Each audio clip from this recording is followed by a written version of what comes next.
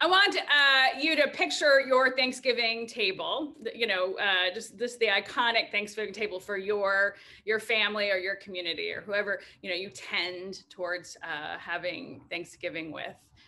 What are the items that are usually on it? I imagine many of us stand over the table for a few moments before we call everyone in to eat, just double checking, right? What's here, everything we need. And then we usually sit down to eat and begin to dig in and pass dishes around.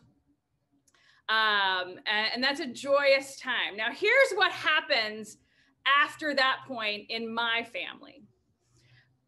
Sometime midway through the meal, not right at the start when we've taken our first bites, but when we're probably around the time we're evaluating what we want seconds of and how much seconds we want, that interim period. Right about that time every year that my mother stands up suddenly and says, "The cranberry sauce." And then she goes into the pantry to get the can of cranberry sauce. And she opens it with a can opener and then puts it out, in the long can-sized, can-shaped form on a fancy plate. That's one of our Thanksgiving rituals. One of those things that happens every year. Now, it's actually a ritual that's not very intentional, that nobody sets out to do, but somehow growing up every single year, the cranberry sauce was remembered and set on the table about midway. Rituals are so important, even those unintended ones. And honestly, that ritual is very dear to my heart, despite the fact that it's not supposed to be a ritual. But for us, it is. And, these are the things that shape and form us. Rituals have an important power to help us be who we want and need and intend to be. Rituals teach, and they form, and they direct us.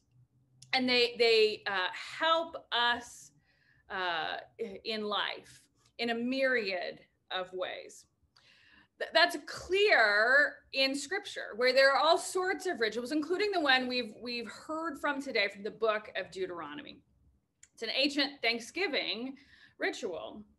And the text this morning offers this ritual to take place as the harvest begins, right? At the beginning of the harvest, that the first of the fruits are to be brought in this prescribed way. You would be mistaken if you thought this was a rote action. Even though it's prescribed, even though it's written out and has a form and a function, it's intended to bring a fullness and a spirit of thankfulness and generosity. In this ritual, the Israelites are instructed to rehearse their history, to tell their story again. That history and that story are so important in understanding the need and the reason to be thankful.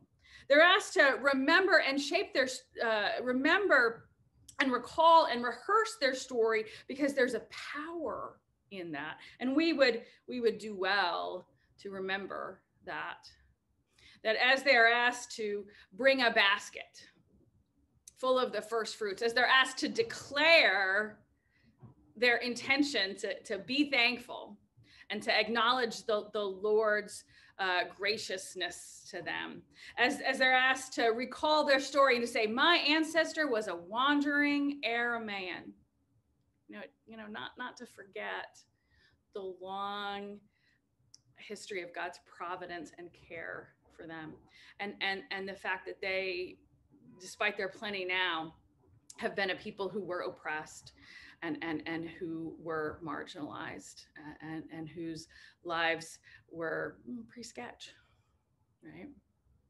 To remember all these things in the midst of the beginning of the harvest. these instructions, these rituals, they help direct our future by recalling and naming our past. Now, this year, you and I are gathering around emptier tables, more elbow room at our tables for most of us this year. And the rituals that usually guide and direct the coming week may not be enacted at all. What is Thanksgiving to look like for us this year in the midst of empty chairs and less crowded tables? It would be easy to think there's not much to be thankful for. It'd be easy to think our baskets don't have to be very full, not much to put in them this year in the midst of a global pandemic and some very real threats to democracy, and in the midst of an economy that has left many people struggling and many people hungry. What ritual can we lean into to help us make sense of that and to direct us beyond it? What ritual can speak to us in the midst of anxiety about all that we do indeed have to be grateful for? This might be a really good moment to remember that first Thanksgiving, which we have so mythologized in a way that often leads us to forget a key fact. Of the 102 people who first came to Plymouth Plantation, almost half died. And there were about 50 still alive for that first Thanksgiving after a really awful first winter. About 50.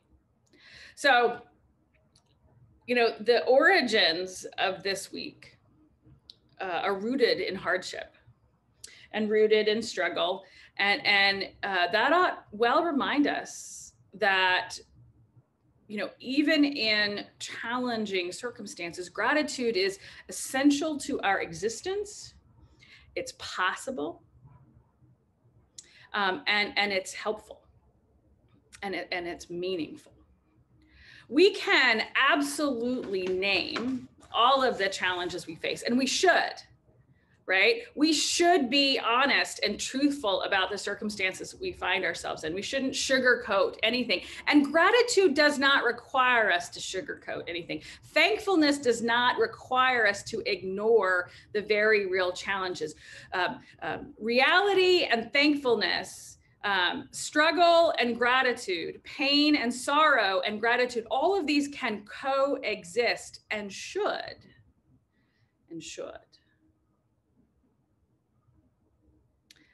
We need to lay claim to both of those threads this week.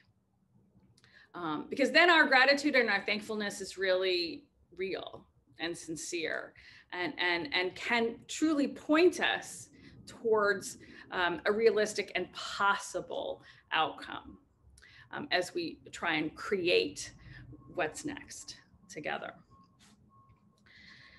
One of the things that's important about the story that the Israelites in this ritual are asked to rehearse is their powerlessness.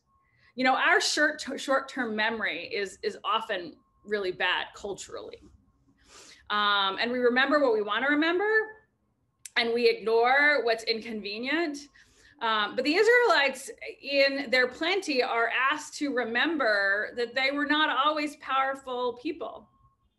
And in laying claim to their history of powerlessness, it gives a place to be, in a way, to be conscious of, who they've been and who they could be again. And that would be useful to us who are feeling, kind of downtrodden.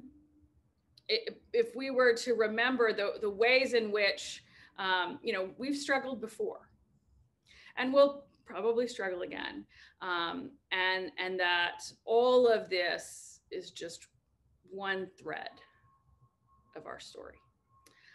And to rehearse that, to rehearse our previous powerlessness and our potentially future powerlessness, to be conscious of all of the circumstances of our story and our present gives us a direction for our future. I think it can be very strange for those of us who live in this time in jobs that are entirely unrelated to harvesting and not seasonal. So in the ritual, the Israelites are asked to come with a basket full of fruits. Well, I mean, what would be in your basket if you work the kind of job that pays you the same every other Friday? That if you work in the kind of job where you don't even see a paycheck, right? I mean, in these days of direct deposit, the fruits of our labor are entirely digitized. And how do you put that in a basket, right?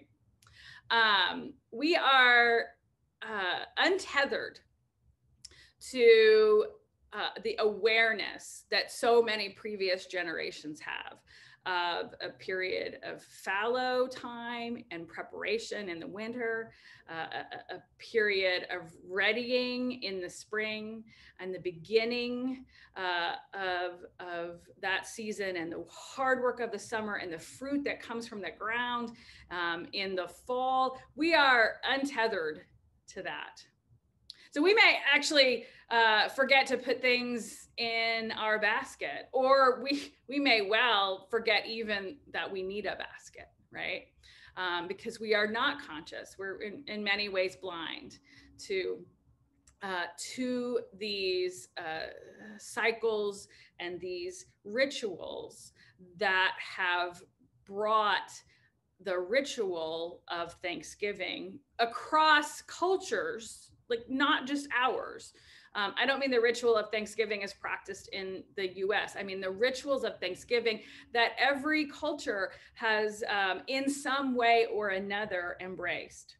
So if we're people without a basket, we might well forget how important it is for us to be conscious of the ways we're blessed and the ways we get to be a blessing.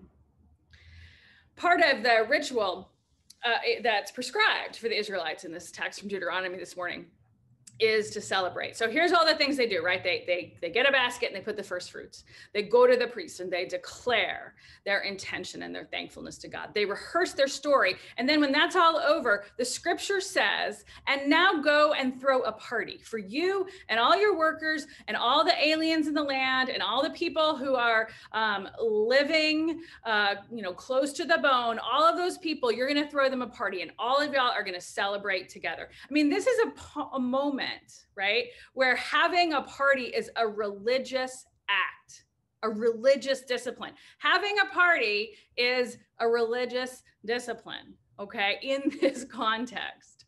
To celebrate, to really be joyful about blessings, particularly in the midst of hardship, is a faithful way to give thanks to God and inviting those, right? So we're blessed to be a blessing, inviting those who are less able to share in your plenty, whatever that is part of what it means to be grateful and to be thankful. Think about if that ritual ended before the celebrate piece, right? So you fill your basket, you bring your basket, you declare your thanks, you rehearse your story, and then you go home. That just seems really impoverished, potentially.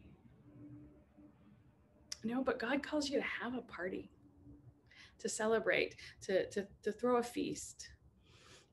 And that feast doesn't require 17 kinds of potatoes, right? You can have just mashed potatoes this year. And when you have filled a basket, declared your thanks, rehearsed your story, and gathered to celebrate, that's feast enough. That's feast enough. Doing these things is an opportunity to shape who we are and how we are in the world. Doing these things, engaging in these acts is an opportunity to create the future we want out of the challenges of this moment. In acknowledging and remembering, in rehearsing and proclaiming, in feasting and celebrating, even at a table with empty chairs and too much elbow room. Out of these will be born the people we intend to become, creating together the future we want to see for ourselves. It begins by asking yourself and asking each other, what's in your basket? In the name of the Father, and the Son, and the Holy Spirit. Amen.